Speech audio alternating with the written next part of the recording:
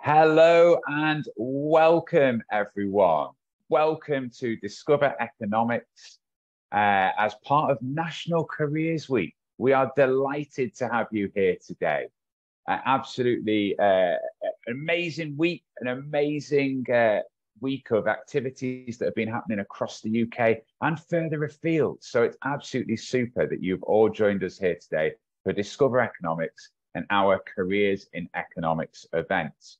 So you might be sat in classrooms at the moment and you might be thinking about what you're going to do next. Now, I want to ask a few questions just to see, have we got the right audience here? So questions I think about, that some of you might be considering are, are you curious about the society that you live in? Are you motivated to tackle real world problems? Do you want to make the world a better place? If these are all questions where you sat there thinking, yeah, actually, I am. That's what I want to do. Then brilliant. You're in the right place because that's exactly what economists can do. So today I'm delighted that I'm joined by some super exciting economists from a variety of backgrounds. We've got Zar from the Bank of England. We have Amrit from University of Kent. We have Tolly from the Foreign Commonwealth and Development Office and Kostas from KPMG.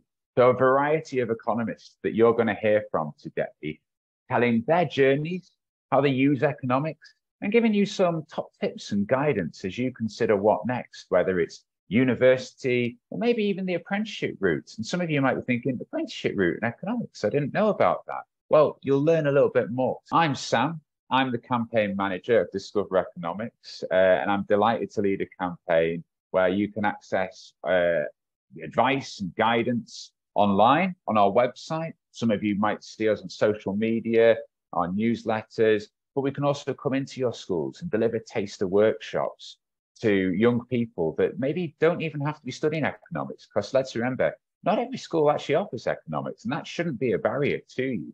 So do check out our website and links and see if we can come into your school. But you're not here to listen to me. You're here to listen to our amazing guests. And the first guest that I'm going to come to today is Tolly from the Foreign Commonwealth and Development Office. And if I just come to you, Tolly, now, I'd love for you, as mentioned there at the start, just to share your journey and maybe explain what is the Foreign Commonwealth Development Office. So maybe seen it on the news, but what exactly do you do? And where are you based? Did you end up traveling? Has economics helped you see more of the world? So yeah, over to you, Tolly. Please share your journey in economics. Great, thank you so much, Sam. Yes, in terms of my personal journey, so I studied economics, history, and geography at A-level. I didn't do maths, but then I went to study economics and history at the University of Leeds as my bachelor's. After university, I actually worked at the Bank of England for a few years. I really enjoyed it there, and I know we've got Zara on the line from the Bank of England as well. And a couple of years ago, I moved from the Bank of England and joined, as you say, the Foreign Commonwealth and Development Office, or the FCDO for short. So the FCDO is the government department which was responsible for the UK's foreign relations, kind of simply put. As you say, Sam, it involves a lot of international work, whether that's on development, on reducing poverty, on climate change, working on trade. There's a whole range of issues, kind of pretty much any issue which might have an international element brings in the FCDO. So it's a really interesting place to work. I see my role as an economist in the FCDO as bringing kind of that economic analysis and that evidence-based approach to kind of our own policy, whether on all those kind of range of issues. So I've had a bit of a varied route, I would say, in my career. In hindsight, things can look like it all made sense, but at the time, you kind of just take opportunities as they come. To be honest, I think I applied for the Foreign Office quite a few times and was only successful the final time. So, not everything is always as straightforward as it might seem. But it's a really fascinating place to work. And if, as you said at the start, Sam, you laid it out really well in terms of using economics to tackle real world problems. And that's something I find really rewarding about working at the Foreign Office as an economist, is actually working on these real live world problems. And that's really kind of what drives me, I think, day to day. Brilliant.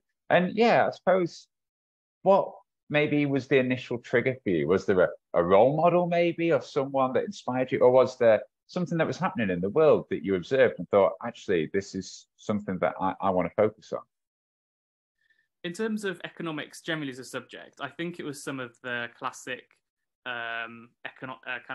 economics books that students might be aware of, like The Undercover Economist by Tim Harford, Free Economics, those kind of things, which really got me interested in the subject more potentially than actually the school subject itself. Was kind of doing that reading and around it and the podcasts and stuff like that. We also had a outreach, and this is why I think outreach is really important, because we had an outreach competition run by the Bank of England come to my school, or I took part, and that was something that really spurred my interest in the Bank of England particularly. So I think that's kind of what initially led me down that path of doing economics at university. And I've always been really interested in international relations and foreign affairs as well. So being able to combine those two in my current role is something that's kind of perfect from my perspective. But I think it was definitely some of those, and I would definitely recommend those kind of podcasts, so More or Less by Tim Harford, or, you know, a whole range of kind of material. I think they can really bring the subject to life, sometimes more than it can in the classroom. Yeah, I think we're really lucky in this day and age that there's such a variety of mediums that you can access that material. And you mentioned the competition there, and now FCDO actually have their own schools competition, which is really exciting. So yeah, a variety of ways, whether you have economics in your classroom or outside the classroom, that you can engage it. And Discover Economics does have our own podcast too, so do check that one out. So I suppose Foreign Commonwealth Development Office, like, maybe could you explain a little bit as to like what exactly is that, and what do you do on a normal day, or is there such thing as a normal day? For me personally, it's very varied. So as you say, there's no real 2 days that are the same for me. I think as an economist, it can be a range of things. Like I said, you could be working on development, or kind of testing out the value of our different development programs overseas, kind of adding that evidence analysis on that side. Or it could be doing economic analysis of what's happening in economies and countries overseas to help both inform our policymakers there and also in the UK. And you asked earlier, so I should have mentioned on where we're based. So we have people based in the UK, but obviously as the Foreign and Commonwealth Office and Development Office, we have embassies all around the world, embassies and high commissions all around the world. So we have representatives, often also economists, overseas as well, who are kind of embedded in that country, both to support UK nationals who are there, but also to provide that kind of live link to that host nation. And there's a lot of work that goes on there in terms of working with, for example, economic ministries overseas. Yeah, so it's definitely a mixed bag, and I'm hesitant to try and characterize it all as kind of a similar thing, because whenever I speak to another economist in the FCDO, everyone does very different jobs, and I think that's one of the really interesting parts of it. So yeah, hopefully that's somewhat helpful, but perhaps also quite vague, but intentionally so. And sorry, yeah, I should have mentioned our schools competition. I'll put the link in the chat, but that's an essay competition that we run, and I would definitely recommend people kind of take part in that. Brilliant. Yeah, so do have a look at that link in the chat when Tali puts it in there. And yeah, thanks for sharing that insight. And I think that is important, that there is variety in what an economist can do at the FCDO, but more generally. And yes, it can potentially open doors to help use your skill set, not just in the UK, but around the world. Next up, I'm going to come to Kostas from KPMG. And I'd love for you, again, just to share your journey. KPMG may be a name that a lot of people are actually familiar with, but they might not really know why. They see it as they go to big cities across the UK and the world, nice offices. What happens in those offices, though? Yeah, over to you. Thank you. Sure, that makes a lot of sense. So similar to Angeliki, actually, I am from Greece, and I moved to Scotland around 2013 following the national high school exams to do my bachelor degree in economics at the University of Aberdeen.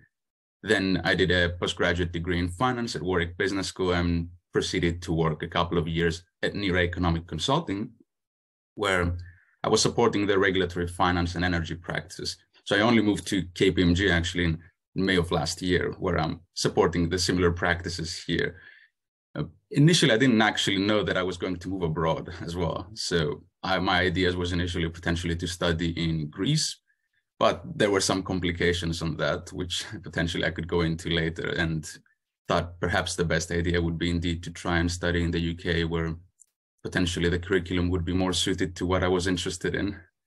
So with respect to KPMG, I think it makes sense that a lot of people are aware of them or have heard of them because they're quite involved with just about everything.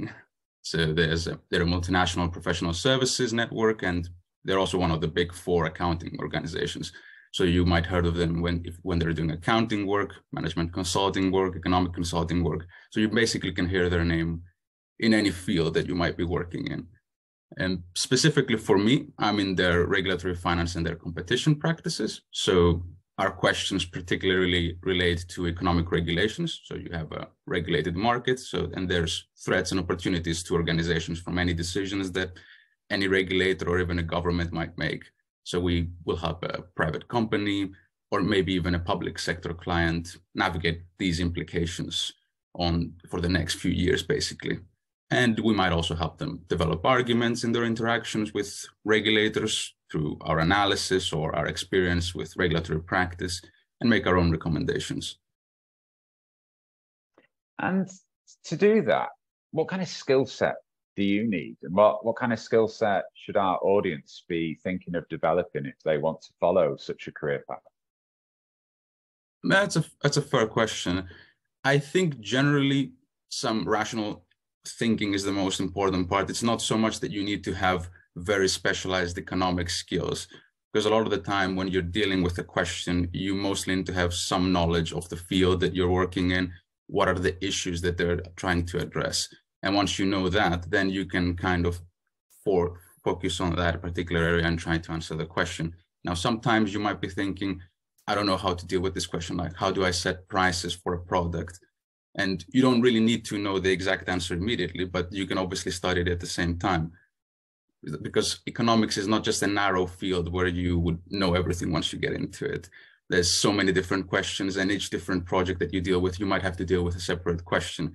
But as long as you're open to learning about it, I think, and you have some logical thinking of following an arguments and how to develop it, as well as some analytical skills like doing Excel stuff or potentially programming, as these things become more prevalent in this society compared to a few years ago. Now, so I think these are sufficient really to get you started. And then as you develop your own thinking, you get more into the role and understand economics a bit better. Yes. So listeners, you know, the learning definitely doesn't stop at school, but there's a variety of skills there. So it might be the maths, but the computer science as well. So if you're at that stage and you've not maybe selected your options at school for A-levels or Scottish Highers, you know, do consider the computer science, or actually consider what you can learn at home. There's so much you can do online with coding that can really boost your journey in economics. So one of the questions that's come through on the chat box is, what frustrates you in your role with economics? Are there certain things that frustrate you, certain barriers that you have in your role? I mean, for me, probably it would be that you always have to address a question, and it's not always quite easy because the resources are not always available or fully available for you to get a clear answer. So you might be working in a market in Asia or around Saudi Arabia or any of the countries where information might not be as publicly available as in Europe, for example. And you might have to make your own inferences, your assumptions on how would things work.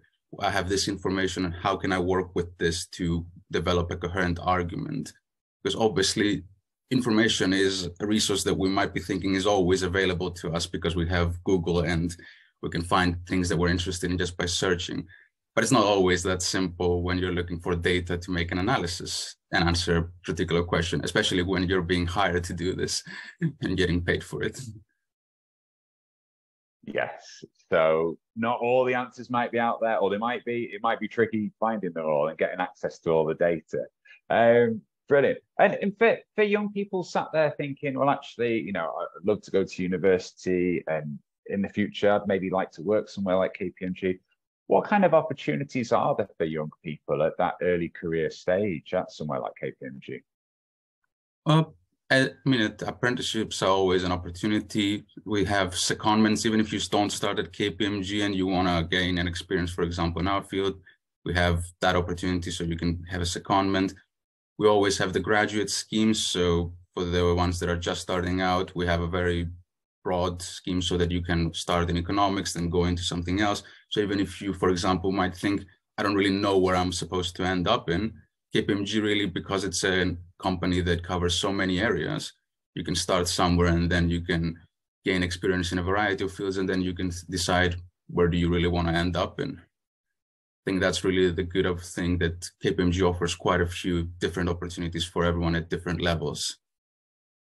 That's good to hear. So yes, you can have taster sessions effectively in a variety of different areas. And KPMG, as I mentioned at the start, offices all around the world, but in the UK specifically, where could economists be working in KPMG in the UK? Which cities could you be based? Fair question.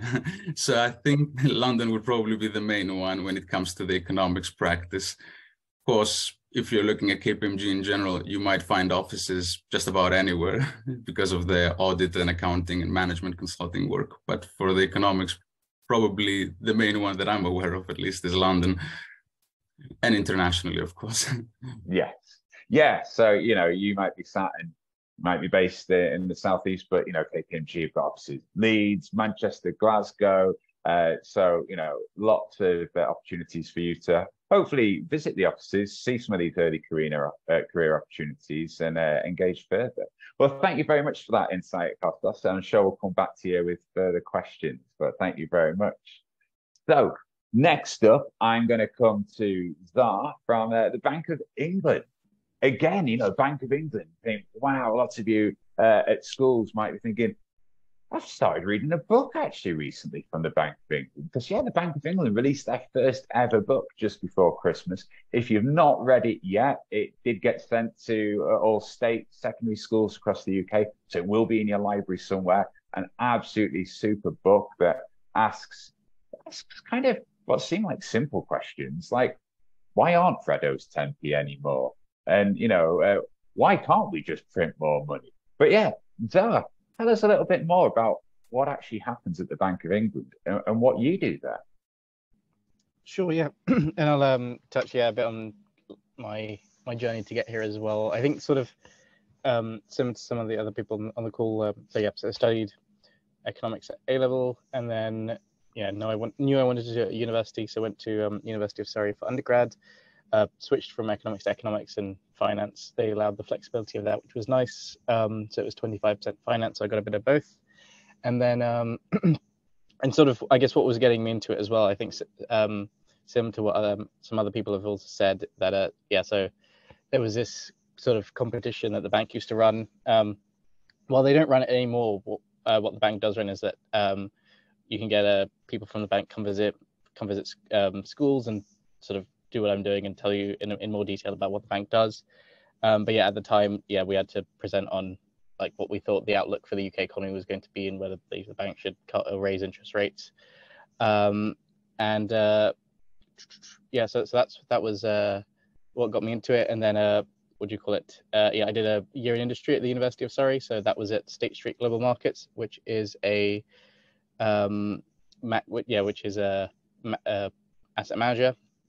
So that was a nice, and it was a bit different to what I ended up doing. But after that, went and I had actually applied to the bank quite a few times, 3 or 4 times, and this is actually not uncommon actually for when speaking to colleagues at the bank. Finally got in. So I actually first couldn't find a job that I wanted after my undergrad. So I knew I wanted a master's eventually. Eventually did one, and then so did a master's at UCL in economics, and eventually got into the Bank of England.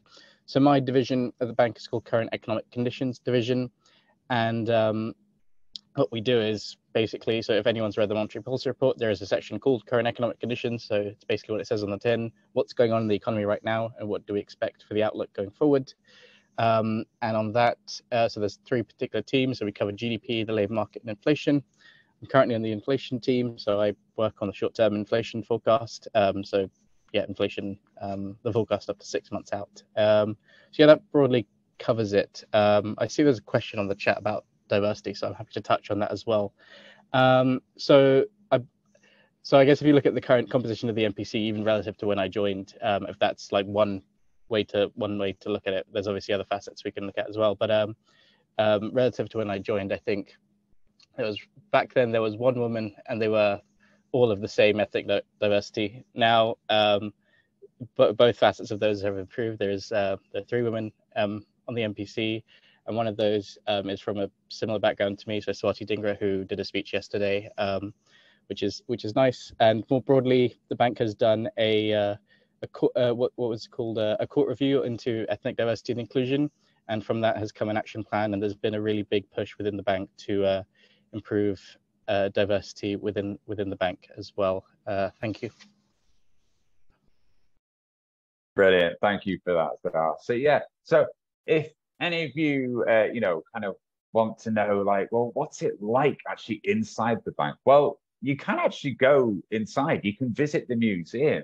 Absolutely brilliant school trip, or you can go, in the school holidays. And there's always a variety of activities that happen there that you can get access to.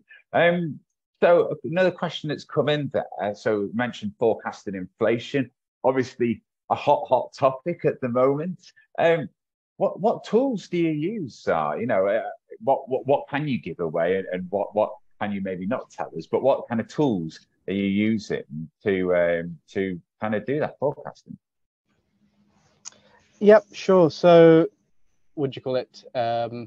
So when it comes to targeting of forecasting inflation, we cut inflation by various components. So we forecast 31 different components. And obviously, they will behave in different ways. So use a range of different econometric models for certain things, and we use a range of different indicators, whether they be from surveys, things like commodity prices, energy prices, and those sort of things.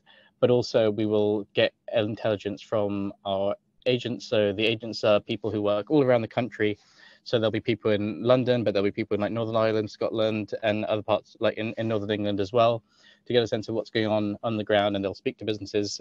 So we try and get our information from a range of sources. Yeah, and so it's a mixture of maths and stats in terms of the particular skills, and obviously, as Sam was mentioning before, a lot of coding. So we'll have various softwares that we'll use to produce our forecasts as well.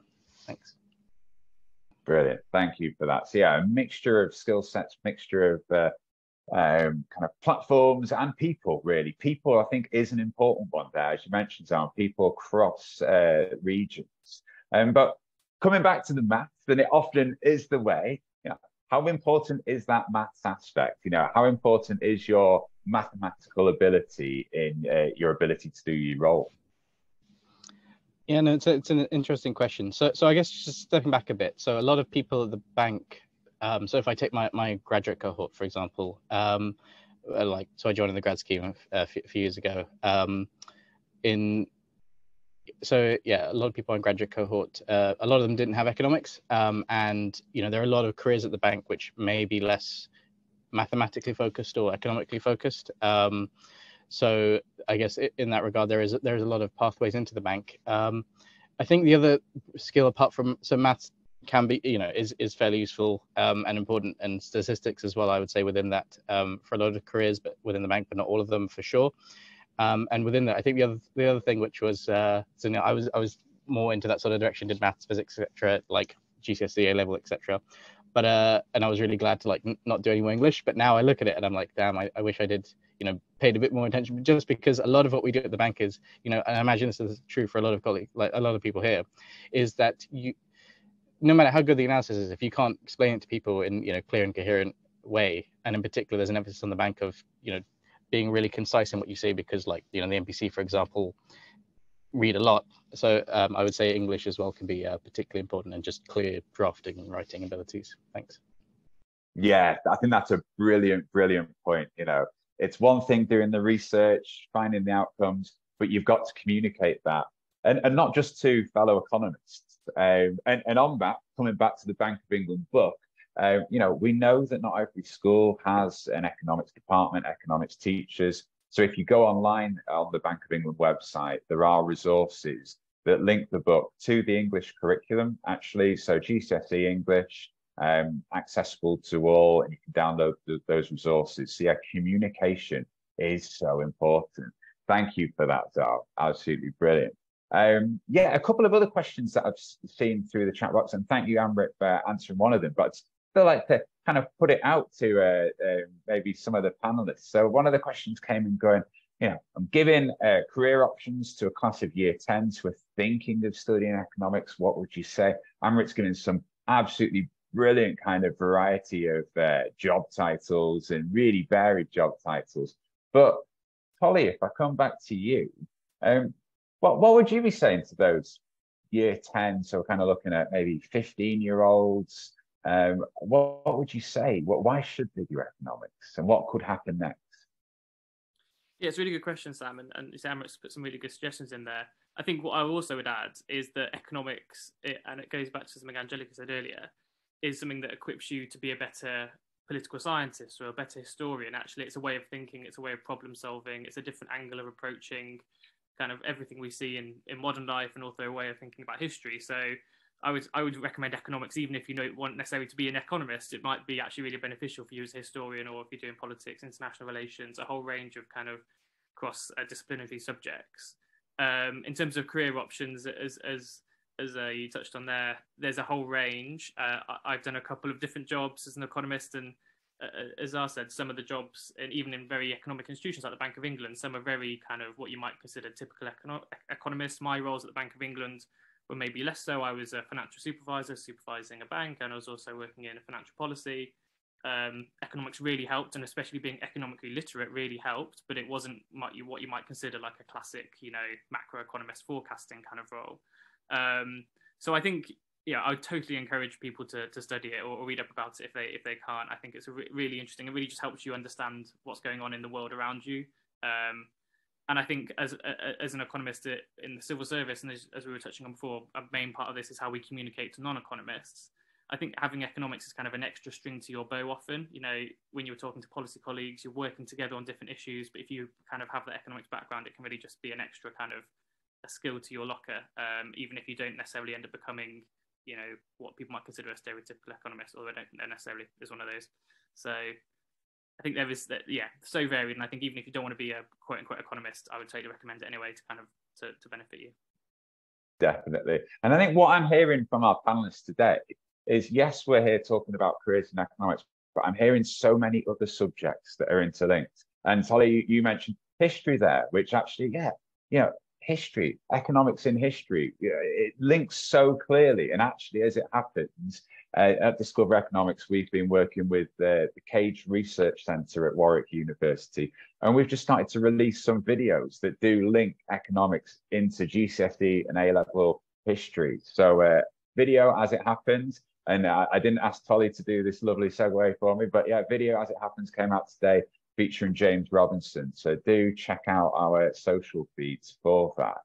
So this is all working absolutely lovely, and a lovely platform to kind of build to hand into Amrit now from the University of Kent. So Amrit's a senior lecturer at the University of Kent.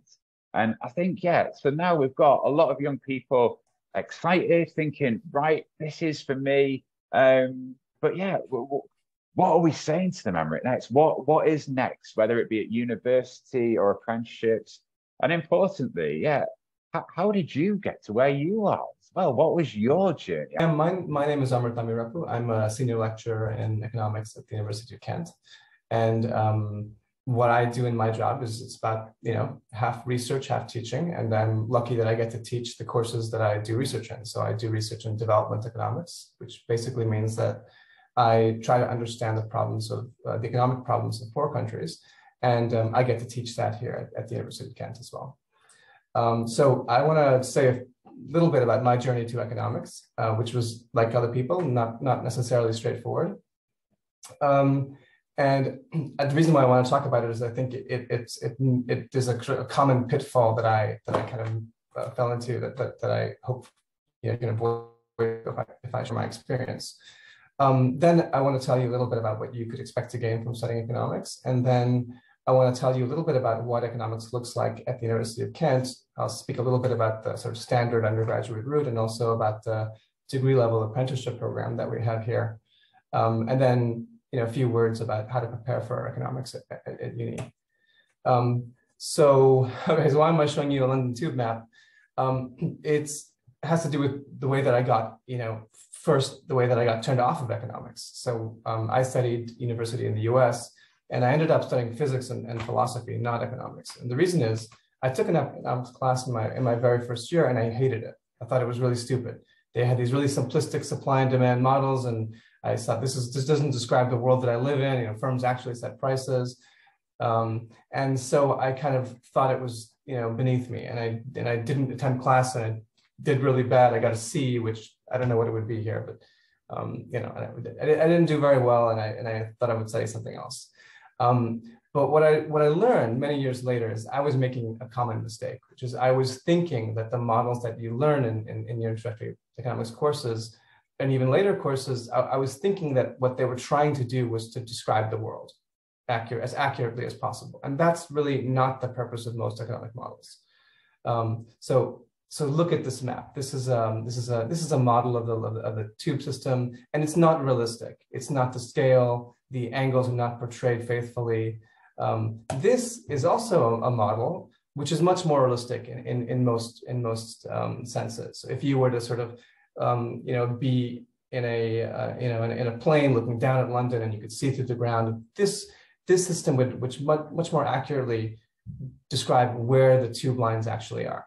The problem is that this is not useful for understanding how to get from one station to another. It's a tangled knot. It will be very, very hard to start at one station and figure out what the best route is to get to another. This map, although it's much less realistic, is much more useful for that purpose. And what I would learn later on is that, that's the real purpose of an economic model. A model should be like a fable with a moral. So there's a real art to thinking about, what's the right way to think about a model? What's the lesson I should gain from it? And it's very easy to kind of look at a model and say, oh, this is not realistic, and therefore it's useless. So just be aware of making that mistake. Some of you who are studying economics courses now, this thought might occur to you, but keep that in mind. All right, so that's how I got turned off of economics. How did I get back into economics? Well, I got turned off of economics at the beginning of my university, and I got interested at the end after I'd already decided to study other things. What happened is an economist came to my university, and he gave this talk about development economics. And the thing I'll never forget is he talked about the experience of South Korea. So South Korea in 1960, the GDP per capita, the average income was about $1,000 in 2015 dollars. And that's similar to what the GDP per capita of Uganda is today. So in 1960, South Korea was a poor country. And then what happened is it grew, the economy of South Korea grew at about 7% per year for 4 decades. Okay, and what does that mean? Well, if you're going at 7% per year, what that means is that your average income is doubling every 10 years. So it's doubling in 4 decades, it's doubling 4 times.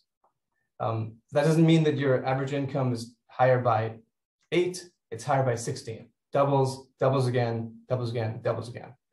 So in a single generation, living standards, average incomes had increased by a factor of 16. People were 16 times richer than their parents. And this kind of broke my brain when I realized that this was possible. Because I was born in India, I grew up partly in Nigeria, I lived there for 5 years, and partly in the US and the UK, and sort of I've been exposed to these very big differences in living standards. Average incomes in Nigeria and India are much lower than in the UK or the US. So I thought, well, is there something that the government of Nigeria or India could do to make them grow like South Korea? And if you could do that, then the consequences for human welfare would be extraordinary. And indeed, after South Korea, China managed to do this in a similar fashion, and we've seen this extraordinary change in the reduction in global poverty thanks to these types of things. So thinking about these things is when I realized, okay, economics is too interesting and important not to study. So that's my journey. What do you expect to get out of it? Well, one, I mean, it's a fun topic, and you see from the range of interesting work that the panelists are doing, in the real world, not like me, where I'm sitting in an ivory tower, but they're actually doing these really cool things in the real world. You see that there's a lot of varied things you can do. why do I think that economics allows you to do such interesting and varied things? Well, I think that studying economics provides you with a set of general skills, and I think two of the sort of general sets of skills are data analysis and causal inference, and then analytical thinking. So data analysis, and causal inference, that's really about looking at a bunch of data, observational data, and trying to infer relationships, patterns, and in particular, trying to infer causal relationships. What is the effect of one thing on another? This is really important. If the government wants to change, a policy related to the unemployment, or wants to change interest rates, or wants to, do a variety of change an ISA policy, it has to have a clear idea of what the effect of changing that thing is going to be on some other outcome that it cares about. And that's hard in the social sciences because it's harder to do experiments. The bank can't say, okay, they can't go into a lab and then run an experiment the way that a chemist or a physicist could. So there's a whole branch of statistics called econometrics, which is something you get some training in if you study economics, that helps you think about that.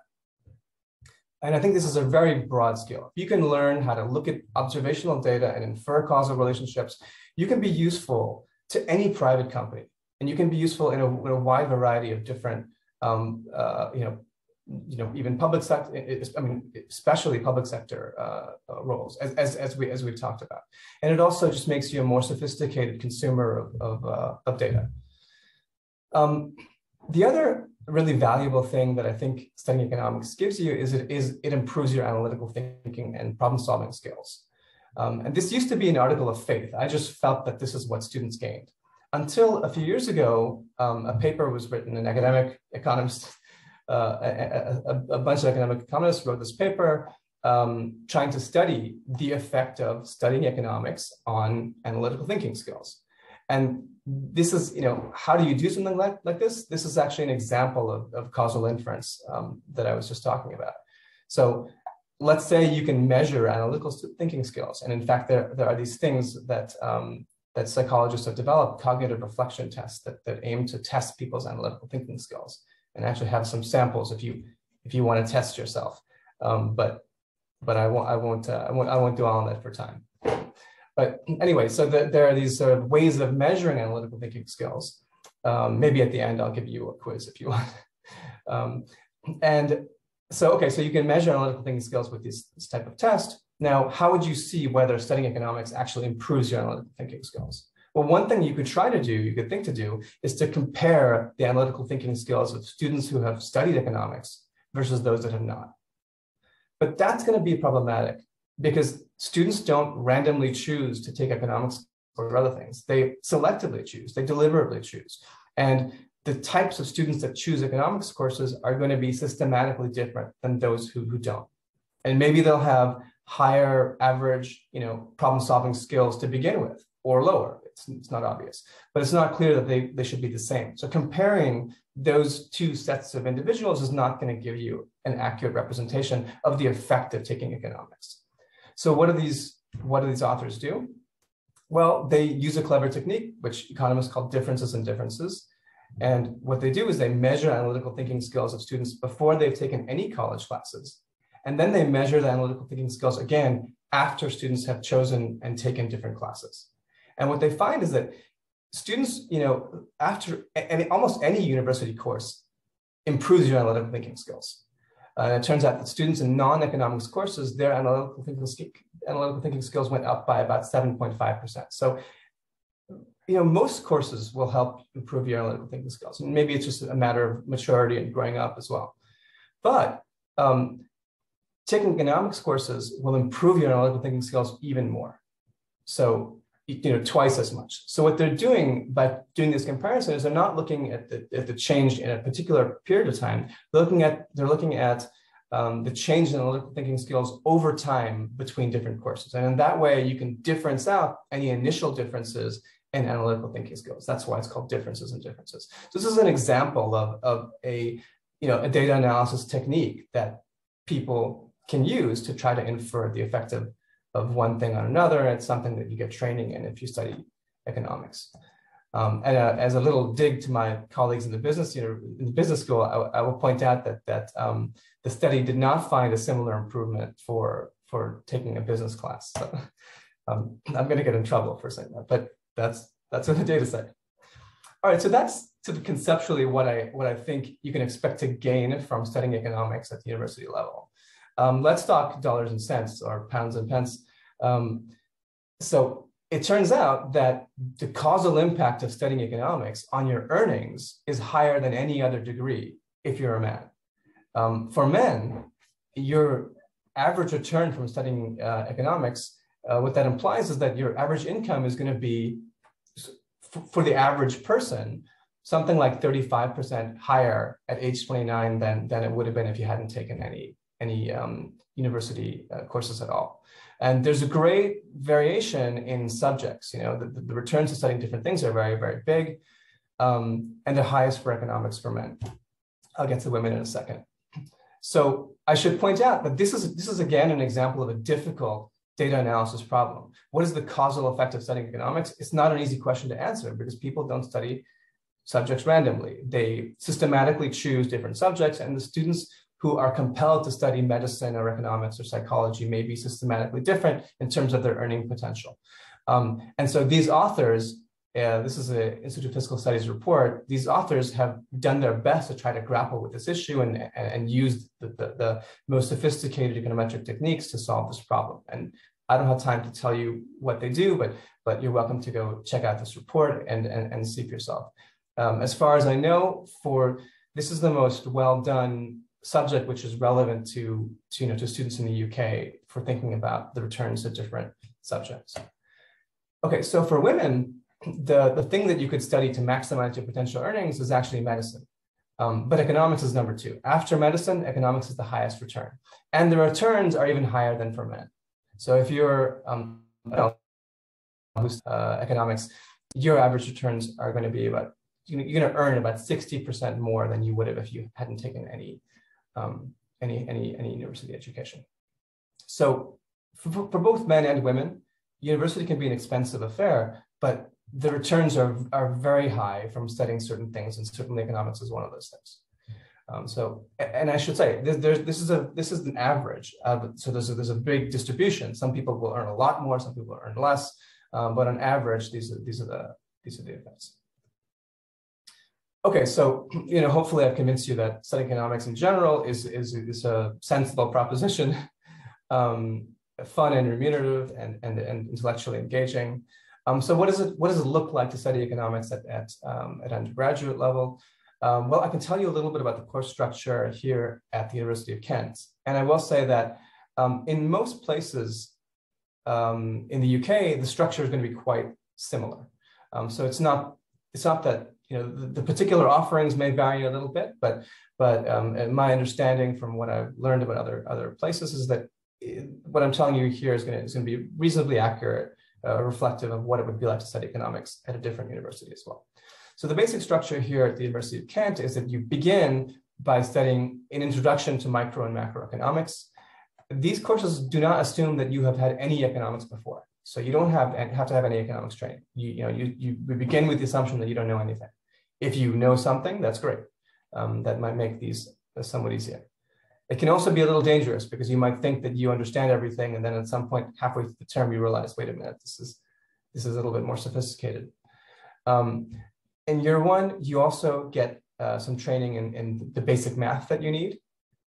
It's all you really need is sort of algebra and basic calculus, and that you'll be taught in year 1. Although the better background, your math background coming in, the easier it will be. You also get courses in data analysis and statistics, and then there's some courses on employability, and there are some electives you can take in year 1. In year 2, what happens is there's a real kind of narrowing and a focusing.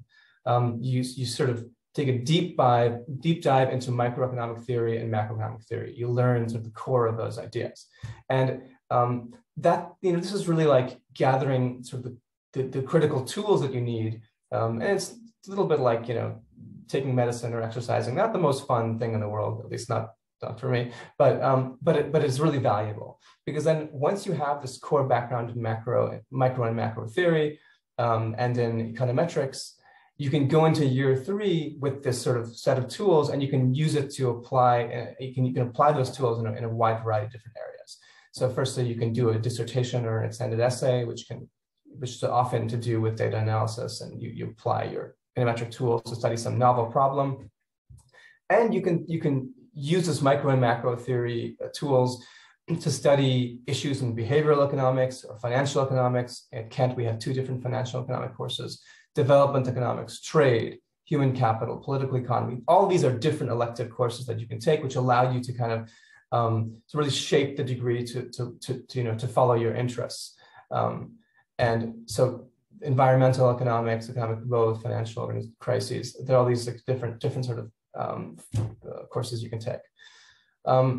At Kent, we also have different sort of versions of the economics degree. Of course, we have straight up economics, but then we also have a course called economics and big data. We're one of the few universities that offers this. It's joint with the computer science department. So you take some courses in programming in the computer science department, you get an introduction to machine learning and AI, and then you learn how to apply those to economic questions using big data. We have joint courses in economics and finance programs where you take a lot of finance along with the economics courses, econ with econometrics. That's where you take sort of all the econometrics courses and you get the strongest background on that. You can do study abroads. You can do a year in industry in your 3rd year before stage 3. You can take economics with a language. I think Jack Meaning, our currently famous alumnus who's at the Bank of England, who just wrote this book that Sam was telling about. I think he did economics with Spanish. Anyway, so that's what the structure looks like. And I'm happy to say that I think, according to the students, we seem to be doing a reasonable job. They're, for the most part, pretty satisfied with their experience at Kent.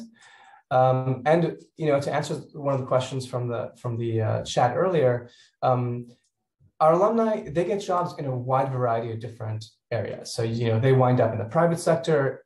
Well, sure, they find jobs in banks and consultancies and insurance companies, as you might imagine, but they also wind up, maybe most of them wind up in non-finance companies that you wouldn't necessarily think about.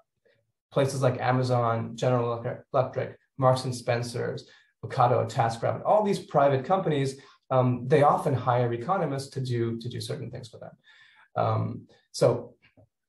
And then, of course, there's the public sector. Our students have been placed in places like the Government Economic Service, the Bank of England, the Competition and Markets Authority, the Ministry of Defense, the Treasury. And some of them wind up in NGOs, including we placed a student recently at the World Economic Forum. And then we even have some entrepreneurs. One of my students from development economics a couple of years ago, she started her own perfume company, which looks to be very successful. So, I like to, according to her, her training in economics has been useful, from the perspective of an entrepreneur. So the other thing, the other way that you might think about studying economics is through a degree apprenticeship, and this is a really exciting possibility because it allows you to start your career right away instead of waiting for 3 years. So what the degree apprenticeship program looks like, this is exclusively at Kent, it's a 4-year program in which you work for an employer most of the time, and then part-time, 1 day a week, you study. And you're taking 2 economics modules per term, 30 credits. And mostly it's distance learning because you're working on the job that's located wherever your employer wants it to be located in the UK. So you're learning online, but there are regular in-person meetups. So I think something like twice a term, the meetups either in Canterbury with the University of Kent or in London or in Leeds. And there's a standard curriculum for this. So you'll learn the same things that you would study in a standard undergraduate course. It's just that you focus on the core courses because there's less time, there's less credits to take. So you don't get the electives. So that's, I think, the kind of the cost. And the way that you would, if this is what you're interested in, you could, if you're already an employee with a company, you can apply through them. Or if you're a student, you can apply to the degree apprenticeship via a particular employer. So I'll give you a link, for example, for the Government Economic Service, but it varies based on the employer. And that's maybe the best way to apply if you know you're interested in this and you're still a student. Some of our current employers include the Government Economic Service, that's a big one, the Bank of England, the Competition Markets Authority, private companies like Oxford Economics, a consulting company, Jacobs, Arup, an engineering consulting company. And then there are some students who are from local and regional councils. And one of the really cool things, talking to some of these students, is that they are studying economics 1 day a week, and they're working in their amazing organizations like the Bank of England 4 days a week. And what that means is they can get to work and applying their knowledge right away. So there are students who in stage 1 who are helping to design anti-poverty programs in Oxford. So that is, like, to me, it's just so exciting because, you know, we're teaching these things in theory and right away they get to apply it. Whereas, you know, if you do with the standard group, then you learn everything and you got to wait until you get into the job market. Some other students are they're using macroeconomic models to forecast the effects of new free trade agreements. Some of them are studying the mental health costs of the waiting time for universal credit. And here's a link on the GES. And the last thing I want to say, just sorry, Sam, I'm going a little bit over, is just to say, if you're wondering about how to prepare for economics, I won't say much about this. Basically, you don't need to worry. In general, and you especially don't need to worry if you haven't studied economics at all. It's not necessary. If you have, that's great. The only advice I would say is it probably helps to try to improve your math. But if you're somebody who feels trepidatious about math, don't worry about that too. There'll be math classes in stage 1, so you can learn what you need to know. And if you feel unsure about it, you can do it. Everyone is capable if they're willing to put in a little bit of work. You don't need a very sophisticated level of math. If you're willing to put in some work, you can get to the level that you need in order to learn the material. And then the last advice, echoing what was said by Zara a little earlier, is the other advice I would give in addition to improving your math is read as much as you can, especially literature. I think that's a great way to sort of learn about the world. Economists should be as knowledgeable as they can about different aspects of the world and different aspects of society. Study other subjects as much as you can, things like psychology and political science and history. Be as knowledgeable as you can about different aspects of the world. All those things make you a better economist, just like studying economics can make you a better historian. And of course, reading will improve your writing and communication skills, which are so important for an economist. And that's all. And the last thing I'll say is thank you very much. Here's, again, related to a question Zara got about forecasting. Here's my last slide. But I apologize for going over, and thanks so much for being here. That is absolutely super, Amrit. So thank you so much, and no need to apologize for going over all really, really important guidance. And I think it's fascinating that the study has been done, and of course it's been done because we're economists, that proves it does improve your analytical thinking. So there you go, absolutely brilliant. And a lovely way to finish, I think, Amrit, with your top tip there. So yeah, and just ask for, what would your top tip be to our audience? So we heard some of the guidance there from Amrit, but if I come back to you, Tolly, just a super quick top tip for our audience. Always, if you're ever not sure about something, apply for it, go for it. Sometimes you think you're not going to get the job or not going to get the application, whether it's economics, whether it's a job, whether it's something completely different, always put your hat in the ring, go for it. Brilliant. Yes, always put your hat in the ring. That's a good way to think about it. And next up, I'd say just go into economics with an open mind, just open to discourse and conversations. No one has the perfect answer to anything, in today's world. So just be open to having these conversations and discussions to learn more. Thank you very much. And finally, Zara, your top tip. Thanks. I would say be curious. Try and there's so many different avenues as you've sort of seen from this sort of talk of places where you can read. Either reading books. A Curious Mind is a classic film. related to economics. There's podcasts. I quite like the Economist podcast, for example, which is free to listen to. So yeah, just be curious and just read about on all these sort of issues because they're related to things which we all experience as well. And yeah, thank you. Thank you very much. And I think, yes, that's a lovely word, curious. I think that fits perfectly with hopefully our audience and what you can be doing in the future. So yeah, so loads of activity on the chat box. Apologies if we didn't get to all your questions. We will share those with the panelists afterwards and try and get some answers. But yeah, so much that you can be doing. I hope you've really enjoyed this activity as part of National Careers Week. Don't let it stop here, though. Do check out our website. Do check out links that have been shared in the chat. If you're a school teacher and you want Discover Economics workshops in your school, then do get in touch. My colleague Anisha has shared her email there, and we can have undergraduates from a variety of universities come to your school and tell you more. But thank you. It is really appreciated. We hope you've enjoyed this event. And yes, let's keep this conversation going. Thank you very much to our panelists for sharing those all, interesting and unique insights. It is massively appreciated. So take care, everyone. And yes, we will see you soon, no doubt. All the best. Goodbye.